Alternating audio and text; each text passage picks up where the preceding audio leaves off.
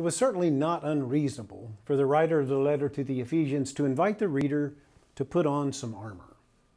After all, by the time this letter was composed, the Christian community was on the radar screen of anxious authorities, and Paul, to whom the letter is historically attributed, has been arrested, beaten, snake-bit, shipwrecked, and left for dead so many times, everyone, including Paul, was surprised he was even still alive. Add to that tenuous unity of the multicultural church in Ephesus, and, well, surely the anxiety and uncertainty must have been palpable. So after spending 5 chapters inviting the church to unity within itself, our author turns the attention of the readers to the real danger they were facing.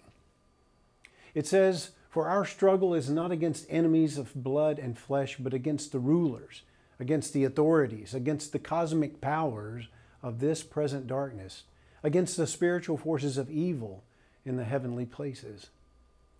The conflict the Hebrew people and the Gentiles have with one another pale in comparison to the real conflict at hand, none other than the devil himself.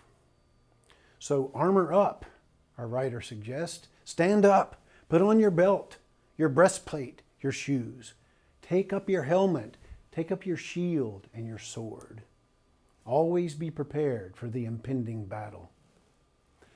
This speech has a familiar feel to it.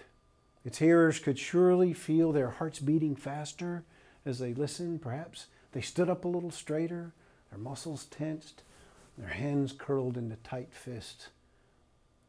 In fact, this speech sounds like every call to arms anyone has ever made.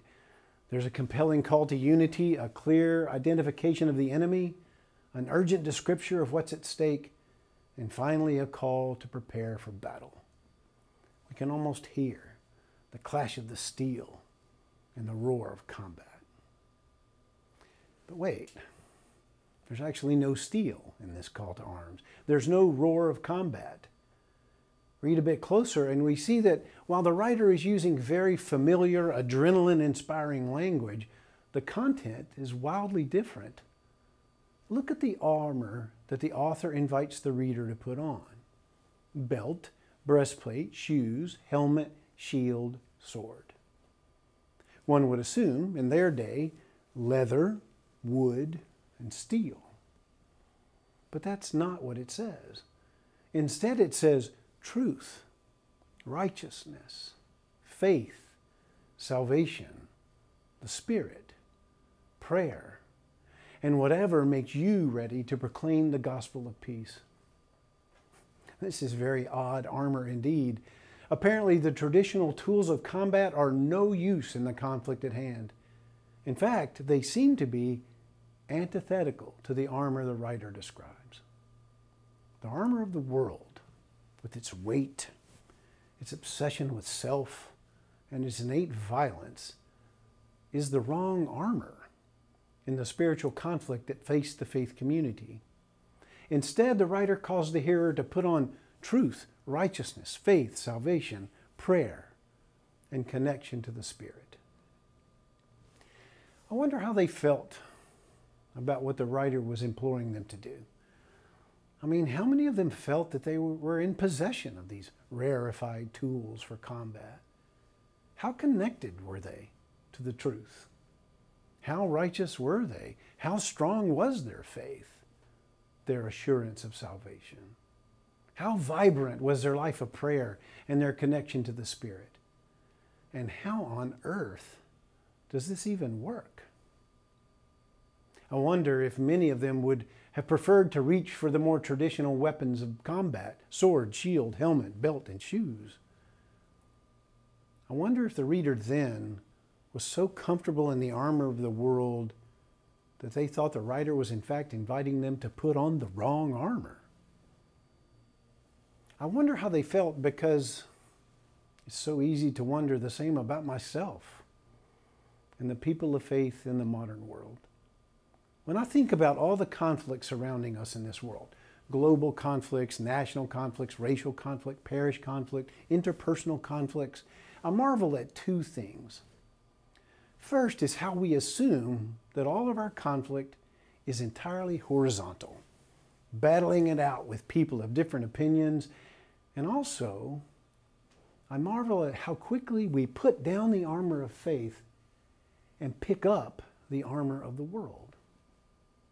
I am amazed at how quickly we distrust, hate, bully, blame, manipulate, and become obsessed with our Second Amendment rights than we are to be kind, loving, forgiving, gentle, and hopeful. And when, in the heat of our conflicts, we hear a biblical call to put on the armor of faith, we dismiss it as metaphor or hyperbole. And any literal invitation to reject the armor of the world and put on the armor of faith, we're actually offended. But that's not new, is it? Those who were following Jesus were certainly offended when Jesus offered his version of the armor of faith. In the gospel lesson assigned for today, Jesus said, "Those who eat my flesh and drink my blood abide in me, and I in them. Just as the living Father sent me, and I live because of the Father, so whoever eats me will live because of me." He said this at the height of the conflict around him, when others were closing in to kill him. Instead of a call to wood, leather, and steel, he offers flesh and blood.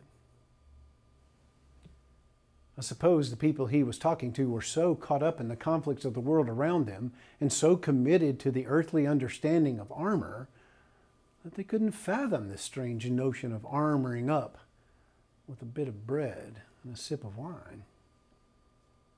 John tells us they were offended, and many of them left. Those closest to him, however, were utterly perplexed, and yet they stayed with him, for they knew that what he said rang true. It wasn't easy, and it won't be until after the resurrection that they'd come to really understand and begin to shed the armor of the world and put on the armor of light.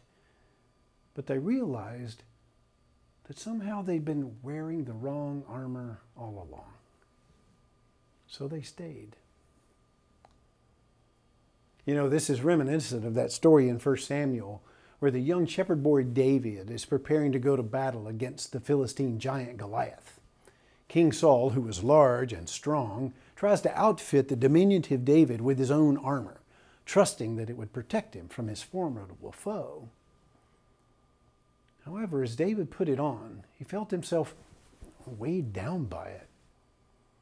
He could feel it impeding his movement and his ability to pick up what he actually needed for the conflict at hand. He knew that the armor itself would lead to his defeat. So he shed the armor, and he picked up 5 smooth stones to encounter Goliath. Today's lessons invite us to consider whether or not we have on the wrong armor. The tools that the New Testament implores believers to embrace are strange indeed. In the face of all the spiritual forces of wickedness that rebel against God, we arm people with a bit of bread and a small sip of wine that is somehow for us the body and blood of Jesus himself. It calls us to consider that perhaps we've been wearing the armor of the world so long that we don't even realize that it was the very thing that makes it impossible for us to put on the armor of faith. The armor of distrust and hatred and violence that hangs all over us, fills our hands, makes it impossible to pick up the armor of truth, righteousness, prayer, and the Spirit. In short, it is impossible to proclaim the love of Christ with a sword in your hand. Today's lessons invite us to put down the armor of the world and put on the armor of light. So how on earth does this work? How on earth do truth, faith, righteousness, and prayer and the like stand a chance in the face of the violent powers and principalities assaulting our world? How on earth does a bit of bread and a sip of wine prepare us for cosmic combat? And how do we know it will work? Well, actually, I don't. But what I do know is that the traditional weapons of conflict never really work. Oh, they're quite effective at instilling fear and wreaking havoc on the world, leaving a trail of suffering and death in their wake. But they do not work to bring about peace, love, reconciliation, healing, concord.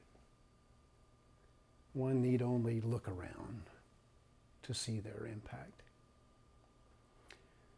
And since we know this, then what is there to lose by putting down the ill-fitting armor of this world? What is there to lose by considering the invitation of the letter to the Ephesians and accepting the invitation of Jesus himself? Therefore, take up the whole armor of God, so that you may be able to withstand on that evil day, and having done everything, to stand firm. Stand therefore and fasten the belt of truth around your waist. Put on the breastplate of righteousness. And as shoes for your feet, put on whatever makes you ready to proclaim the gospel of peace. And with all of these, take up the shield of faith, with which you will be able to quench all the flaming arrows of the evil one. Take on the helmet of salvation and the sword of the Spirit, which is the word of God. Pray in the Spirit at all times and in every prayer and supplication. To that end, keep alert and always persevere in supplication for all the saints. And take this bread. It is my body. Drink this wine. It is my blood.